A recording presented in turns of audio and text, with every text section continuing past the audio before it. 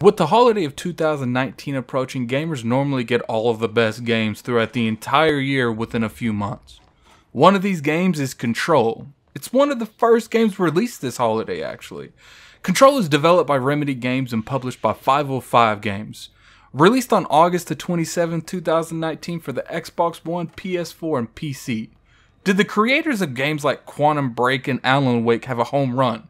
Or maybe it's just an average game that's not necessarily going to push them towards, that next level that developers really thrive for to get to.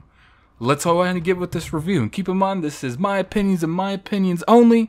Without further ado, let's get on with the review. So let's go ahead and start with the graphics and performance. Control is not an eye candy game by any means, but it's not below what the consumers expect for a game to look like in 2019. I played this game exclusively on the Xbox One S for this entire review, and the game definitely has that dark, grimy filter throughout the entire game. As far as performance, this game runs very poorly on the Xbox One S. And from what I'm told, on other platforms it's not much better besides PC. And even with PCs, it takes high-end cards to push that 4K 60.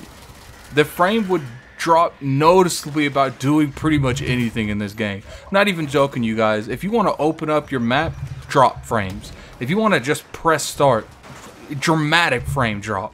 I don't even understand how this got out of their playing test and felt like this was an acceptable product to give to the consumer. This game ran horribly about 50% of the time, and it looked like I was playing art for a couple minutes, man. It's bad. It's really bad. You do anything in the UI on this game, you're going to have a giant frame rate. So when you come out of the pause menu, everything is so slow, so you better hope no one's shooting at you. And I'm very disappointed in Remedy Games for having this game come out the way it did. One of the good things I really enjoyed about this game is Control is made out of something called the Northlight engine. It's a unique thing that about this engine is what it gives the gamers the ability to do. This game has some of the best destructive power I've ever seen in a game, outside of games like Red Faction or maybe even Battlefield. One of the powers you have access to is pretty much telekinesis, the ability to throw objects with your mind. The cool thing about this is if you run out of stuff to throw, this chick literally just starts ripping stuff off the wall and ripping the ground up to throw it as well. So you can be in certain battles, and after that battle, literally pillars of stones completely destroyed. Like, the sky's the limit through a lot of the battles in here. I was ripping off heads of statues, ripping off satellites, and I've never really seen that type of gameplay in this type of game, and I really enjoyed that. It's one of the reasons that really kept me into the game. So let's go ahead and talk about the story a little bit. When I mean talk about the story, I'm going to butcher the hell out of this story. So if you are very keen to this story and you love this story, click off the video now. Because you're not going to like anything I say for the next 2 or 3 minutes, because it's going to get bad. It's going to get rough. It's going to be nasty. This story is so confusing, and it's one of the biggest parts that I have a beef with this game. It requires you to beat the game before you really understand what's going on. The game starts you as a protagonist, Jessie Fienden, or whatever the hell her name is, entering a building looking for her brother, which, they didn't really go into at that time, that he's been missing for years. Now, I'm not saying this story was bad. I'm saying that the story was extremely confusing because it demanded you to be in a few hours of the game before you really even understood anything what's relevant that's going on. Now, I know a lot of you are like, oh, Addict, you gotta read all of the collectibles, everything you did. That's the only way to figure out what's going on. Look, I'm calling bullshit on that. I do not like games that make you do that. Text should never replace the actual narrative that's being told in a game. For instance, you know what I like when there's text implied into a game? Let's take Dead Space, for example. Dead Space, you are taken the place as Isaac. You play the game as Isaac. You find out what happened to your wife through Isaac. Now, if you want to find out how the events that happened to your wife happened, they give you text and dialogue and video recording and voice recording to know what happened back then. They never expect you to understand what's going on right now with Isaac through that. Sure, this might just not be something that I enjoy. I'm sure there's a bunch of people that enjoy this type of gameplay. I'm sure there's a bunch of people that enjoy this type of narrative. I am not one of them. It's my opinion exclusively. There is an entire fan base that lives and breathes Kojima. So clearly, I might be the minority on this one. But it doesn't make me wrong. Well, it might. I don't know. So the whole story of Control gave me a huge Stranger Things feeling, which I don't know if it was intentional or not, but it's really, really there. And I felt like the developer, the developers, they might be a huge fan of this Netflix original because it really makes you feel like, it's a lot of references. There's old computers, so maybe that was the direction. But that's the way I took it. I felt like another thing that really annoyed me about Control was the ending was a little disappointing because of the way they decided to end this game.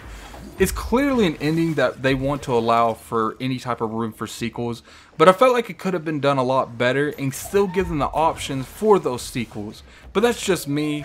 I am a firm believer that an ending can ruin an entire game. I didn't think this ruined the game, but I do think it definitely hurt it. Now, don't get me wrong. The story narrative wasn't horrible.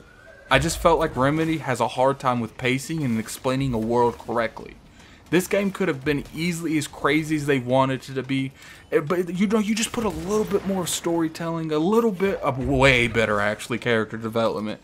And the reason I say that much character development is because no one in this game was memorable.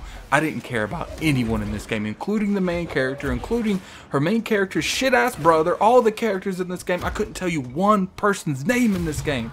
Maybe I wasn't paying attention. I doubt that. I was definitely paying attention. There was the chick that was in that meeting room. I can't remember her name.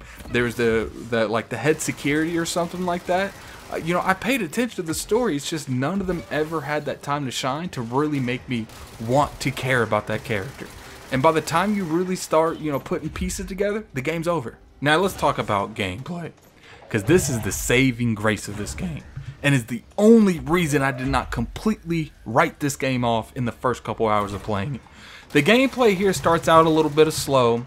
Then, they do explain everything well. They make sure you know how to understand of how to use your abilities, use your powers, use your guns. I was going to try to drop the game multiple times, but then I got to this one particular part. Now I'm going to go ahead and play for you because after this part, I felt like I was so enticed with the gameplay that I couldn't drop it. Here it is.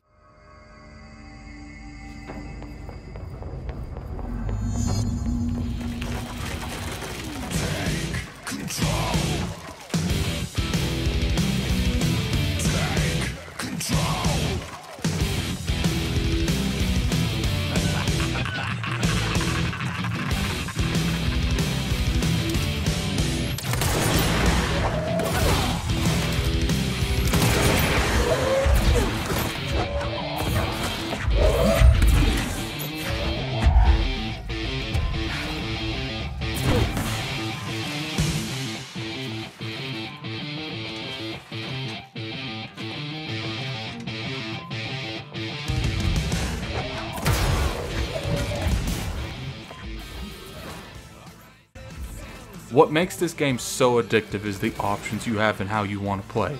You want to just play this game as a shooter and upgrade all your guns? You can. If you just want to play the game correctly like I did and upgrade all your superhuman powers to the max and just float around like a god and throw everything around you at your enemies and give them almost really no chance of success, this was by far the greatest way I could play it. The gunplay isn't bad, but it didn't take away from the fact that I love throwing satellites and kill 4 or 5 people in a row, and I think that's what really kept me on this game. Because I can't really explain to you how satisfying it was to play a game without really using any of the guns, knowing that they're there. There is something special about hovering in midair and throwing satellite dishes at your opponent. This gameplay was so good towards the end of the game, I almost forgot the problems I had with the game in general. Almost. So in conclusion, Control is a game that had a rough start, and I mean a really horrible. I almost dropped the game start. Multiple times I almost dropped this game. However, once you start getting stuff unlocked, you get the abilities unlocked, and you know, the game unfolds before your eyes. You start understanding a little bit more about what's going on, what the story is, why you're doing what you're doing.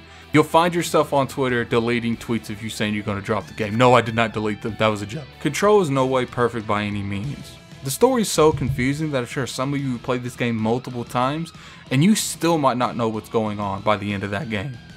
If you enjoy solid gameplay and a good story, if you read everything in the game and watch all the cutscenes multiple times, Control is for you.